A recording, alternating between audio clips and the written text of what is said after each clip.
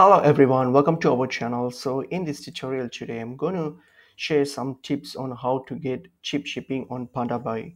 So let's get into the video. So when you're on your Pandabuy and if you have made a purchase, so if you're looking for some ways to way how you can like reduce your shipping cost or find a cheaper shipping cost options.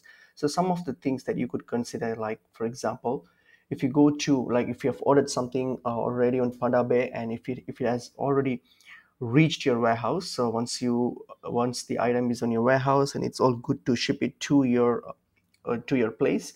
So what you can do, you can simply go to your warehouse. So once you're on your warehouse, select the item, and what you can do to reduce the shipping cost a bit, you can like unpack the packaging items, so that your products will be shipped without boxing and packaging items. So you can simply select the item on your warehouse and then click on the unpack boxing package option. So in that way, like because if you discard the packaging, then that will reduce the weight of the item, so which will have an impact on the shipping cost as per the weight. So that's one option that you can try. And also what you can do, you can combine multiple items. If you are shipping it to the same place, then you can just combine multiple items and ship it together as one package. So that will also significantly reduce your shipping charges rather than sending multiple packages.